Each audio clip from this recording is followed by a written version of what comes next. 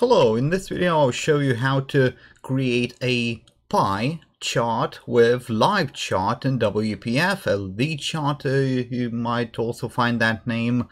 It's a good library. It's a perfectly free library to create charts, and you can create something basic such as bar charts or these pie charts. And if you want pie chart, or rather bar charts, you can take a look at my previous video and just in general how to set this whole LiveCharts thing up in your WPF project.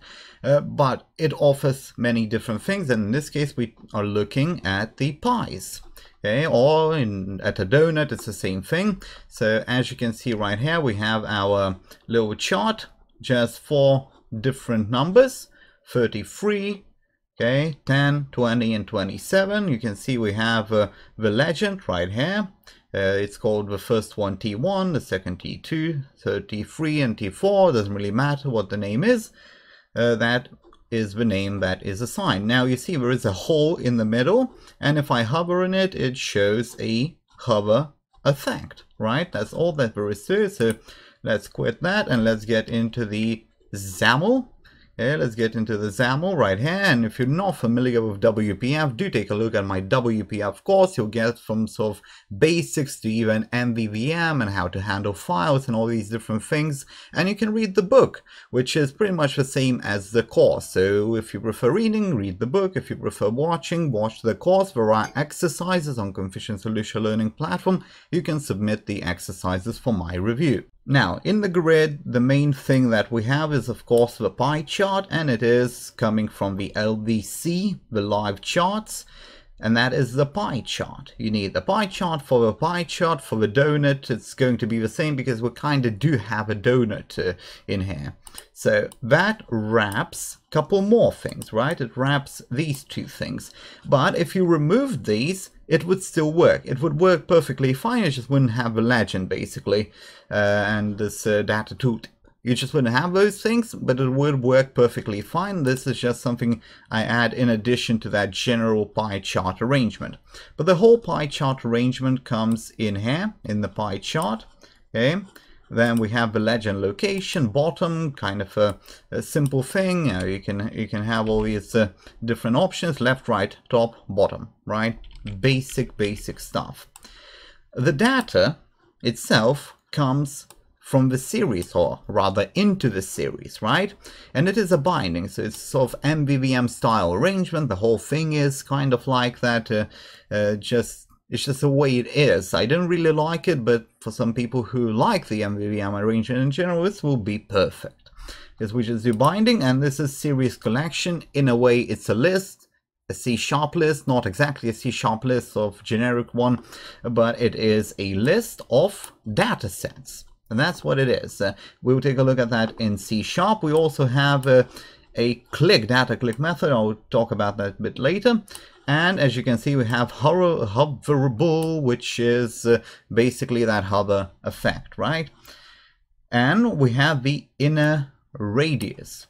The inner radius, if it's set to 0, let me just set that and we will take a look at the preview. You see right here, this makes it a pie. This is now a pie. And now I make it 50. Now it's a perfect donut, right? So that's how you sort of toggle it in a way from pie to a donut. And then we have the margin. So the margin kind of sets the size in here. So let's say I do 80.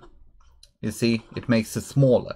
So the bigger the margin, the smaller the whole thing is. Now, in terms of the sizes and the design, I'm not going to get into that too deep.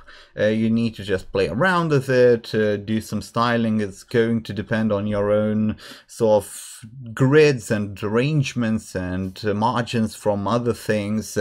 It's just not something I can really explain to you in sort of generic terms. Unfortunately, in WPF, it doesn't really work that way. And in web development, it doesn't really work with these charts all that simply. Okay, so now let's go and take a look at the C#. you see we have these series collection. Let's take a look at what it is. The C# code is once again in the window, and you can find this source code as well as most of the other source code for my YouTube videos on Patreon. It's very cheap, and you also get a free course or several free courses depending on the tier. Now, right here we have series collection, and right here we have it declared like that, series collection, series collection. That's it, that's all we really have. And the most important thing, just like with any MVVM style arrangement, we need to set the data context. In this case, the data context is this, meaning that XAML part will be able to access these properties of this main window class, which is this window file. So it will just be able to access. Now, I hope you actually know how this works. If you don't, take a look at my course or my book. You'll sort of get a better understanding of the data context and just the MVVM binding arrangement in general. So now we can take a look at the series collection, which is the most important thing. Now, as you can see, the series collection takes obviously, well, it is a collection, so it's a list, and it takes items.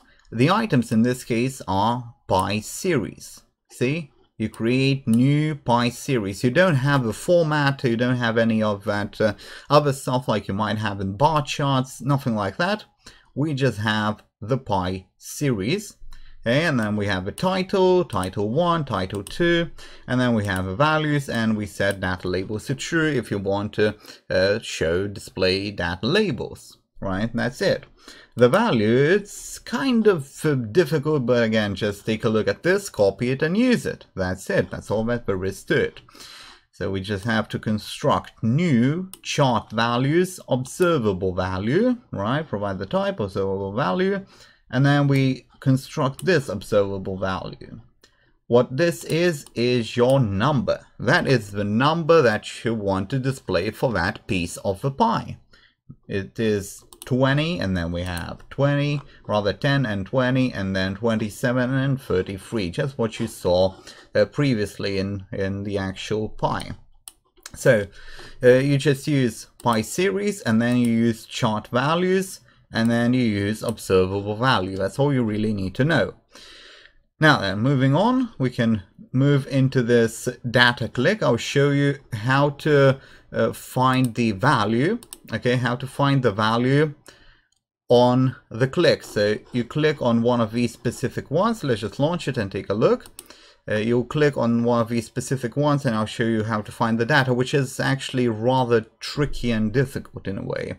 So we have that running, we have our application running. Now, if say I click on 33, see, I get a pop-up saying current value 33, and I also get the percentage. The percentage is in the parentheses. We have 33 and then 36.66666%. That is what we have, but actually finding it is very, very difficult. So the event itself is this DataClick event. DataClick event, it goes on the pie chart itself. It's not on one of these legends tools and all these different things. It goes on the pie chart itself. We have a DataClick, that's the event. Okay, let's go back here. And the event, obviously it has the sender, which is useless in this case. At least I can't really think of a good use for it. But what we are interested in is this chart point. Chart point is what we are interested in. Okay? And the current value, the value that you put in right here in the observable value. So this value in the observable value will come out as Y. Okay, it will come out as Y. Now, if we take a quick peek at this, you see there's just a lot of nonsense going on, and some of these, who really knows what they mean, right? They would probably apply better to other types of charts and things like that, but it is what it is. We have to use Y in pie charts to get that value. And if you want to get the percentage, okay, you need to use participation. You need to use participation. Now it's a decimal, and we want percentage, so we multiply that by 100. But participation will be the decimal of the percentage. That's it. That's all we have. And so finally, let's take a look at all those tooltips and all the other stuff. Chart legend, right? we have a chart legend, and you can modify it. So the bullet size will be the size of that little color that is displayed. You see right here we have those little colors displayed. That's the bullet size. So let's do 25. Okay, it will become bigger. See, the bullets are bigger, and the text block. Okay, the text block will allow you to modify the text. Series, so obviously it will change, right? So that allows you to modify the text. In this case, I only show the size, but you can do all the possible text block properties, because essentially it is a text block inside this whole arrangement. It's just wrapped in. But you access that text block, and you can modify everything text related. So that's default legend, right? In the default legend, you do that. And then we have the data tooltip. So that's for that little pop-up tooltip, and we can just change the size. It doesn't give a preview or anything like that. So I do hope this was helpful. The source code is available on Patreon. If you want to learn about setting it up, take a look at my previous video on how to use this whole LiveCharts thing in general, how to set it up.